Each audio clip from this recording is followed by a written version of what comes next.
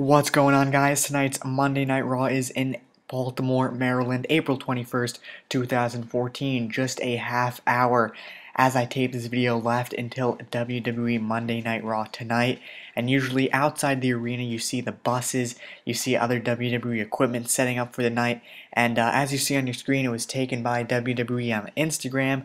They posted, "Are you ready for tonight? The Exotic Express arrives."